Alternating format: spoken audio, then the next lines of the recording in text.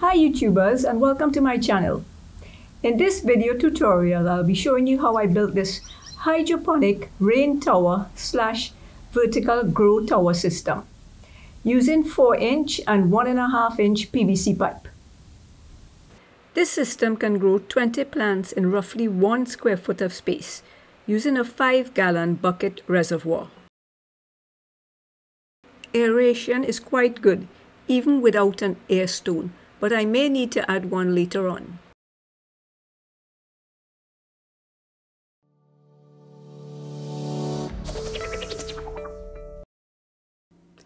Here's a list of the materials you would need to build this hydroponic rain tower.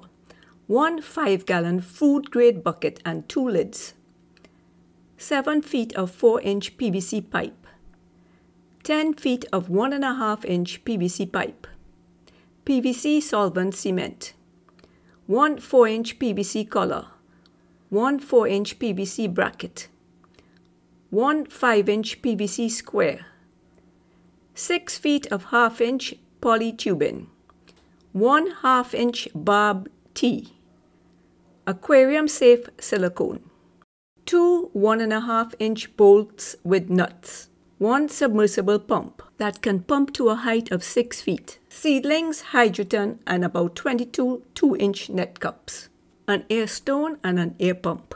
Tools required for this build: a drill with a 3/8-inch bit, a miter box or a miter saw to cut 45-degree angles on the PVC pipe, and a jigsaw. We need to cut 2 lengths of the 4-inch PVC. One length at 6 feet and the other at 4 inches. We need to draw 4 equally spaced lines around the 4-inch PVC pipe. I used a length of wood to draw the first straight line, then drew the remaining 3 lines at 3.5 inches apart. To stagger the holes for the net cups, on the first line I placed a mark at 5 inches from the top of the pipe, then made other marks at 15 inches, 25 inches, 35 inches, and 45 inches. On the second line, I placed the first mark 10 inches from the top of the pipe, and the remaining marks at 20 inches, 30 inches, 40 inches, and 50 inches. The marks on the third line should be the same as on the first line, and the marks on the fourth line should be the same as on the second line. We will use the 1.5-inch PVC pipe to cut 20 net cup holders. If you have a miter box and I do not have one, make the first cut at a 45-degree angle. Then measure 1.5 centimeters as shown. Then make a straight cut. Cut 20 of these holders. If you have a miter saw, you can make the second cut at a 12-degree angle. Whatever type of saw you use, you want the holder to have a 45-degree cut on one end, a 1.5 centimeter space here, and either a straight cut or a 12-degree angle cut on the other end. Take one of the PVC net cup holders and draw a center mark on the outside of the 45-degree cut. Then center the PVC holder on the marks made on the 4-inch PVC pipe. Align the marks and trace around the PVC net cup holder. Repeat the procedure for the remaining 19 marks on the pipe. When tracing around the pipe, make sure the 45-degree cut is pointing towards the bottom of the pipe. To cut the holes out, first drill a hole large enough to accommodate the jigsaw's blade. Then using a jigsaw, cut along the line. Repeat the procedure for the remaining holes. Then lightly sand to remove any burrs. This is how your pipe should fit.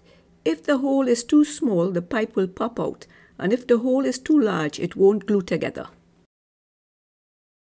We are now ready to glue up the net cup holders to the pipe. Apply PVC solvent to the inner rim of the hole on the 4-inch pipe and to the outside of the PVC holder. Insert the holder into the hole. You may have to squeeze it a bit. Adjust the pipes to ensure they fit snugly and that there are no gaps. Then insert either a 1-inch piece of PVC or a wooden broom handle to force the pipes to make contact.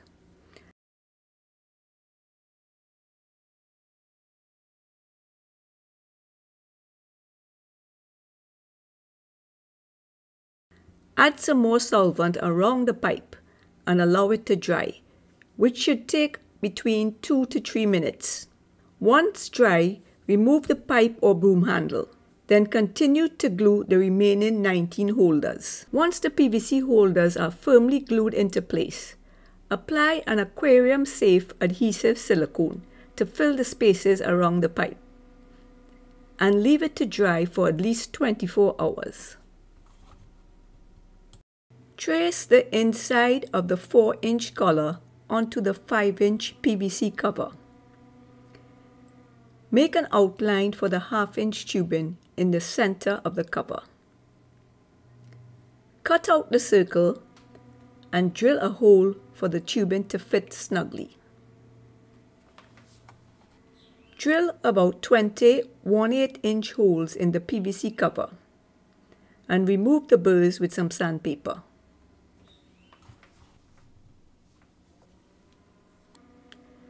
Drill 2 holes in the bucket and secure the PVC bracket with the bolts and nuts, leaving room to the top so that the lid can be closed. Measure the distance from the inner rim of the bucket to the 4-inch PVC pipe. Then place the pipe on the lid and trace the outline. Cut out the 4-inch circle using the jigsaw.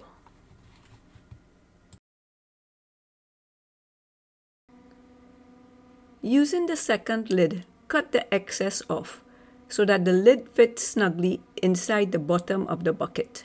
Whilst the pipe is inside the bracket, straighten it, then draw the outline onto the lid in the bottom of the bucket. Cut out the 4-inch circle. The bottom lid will help keep the pipe securely in place and prevent it from tipping over. Glue the 4-inch PVC collar to the top of the pipe. Place the pump in the bucket and make a mark where your tubing will exit. Cut out the hole. Drill several holes around the bottom of the pipe. Place your tubing through the hole in the PVC cover. Insert the 1/2-inch T-fitting into the tubing, using warm water if necessary. Insert the PVC cover into the 4-inch collar. Cut a notch on the rim of the bucket for the electrical cord and the air hose tubing. Place your tower through the lid and into the bucket. Connect the tubing to your pump. Do a test run to make sure there are no leaks. If you need to apply more silicone, let it dry for at least 24 hours. I filled the bucket and left it overnight, then added the nutrient solution the next day. The lettuce seeds were planted in Oasis cubes. I placed the seedlings in 2-inch net cups with Hydroton to help keep it in place and block out the light. After placing the net cups in the holders, I made a single cut on the net cup, overlapped it and inserted it into the holder. This allowed it to sit firmly in the pipe, with the outer rim of the net cup resting on the rim of the holder. To avoid algae growth in the bucket and to help keep the temperature down, I placed some reflective insulation foil on the lid and around the bucket. And there you have a completed hydroponic rain tower holding 20 lettuce plants, but I'm sure other leafy greens would do just as well. So there you go, guys. I hope you enjoyed this video tutorial. If you did, remember to give it a thumbs up and consider subscribing. Well, take care and bye for now. Happy growing.